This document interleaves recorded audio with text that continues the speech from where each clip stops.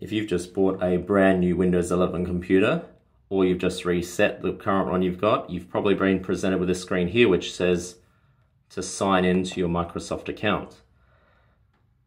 Now when you go to the actual sign in spot, let's let it load. It will say to sign in, create an account, sign with another device, or sign in options. No matter what you go to, it won't allow you to skip the sign in steps.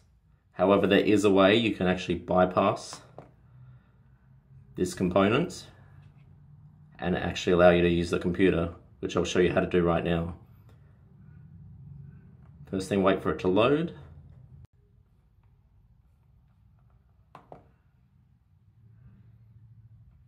So, where it says sign in, just type in any random looking email address. So it doesn't have to be anything special. Let's go no, it has to be in the email format, and then we go at n.com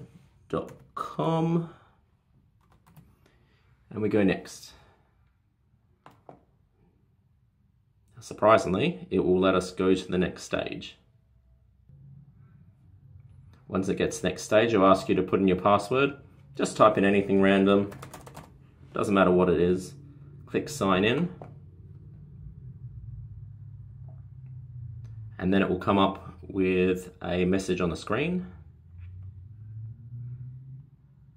Something went wrong.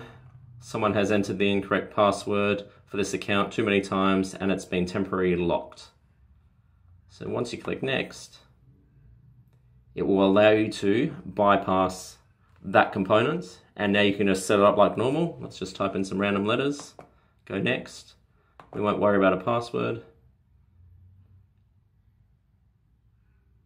And now fundamentally this has allowed us to set it up offline.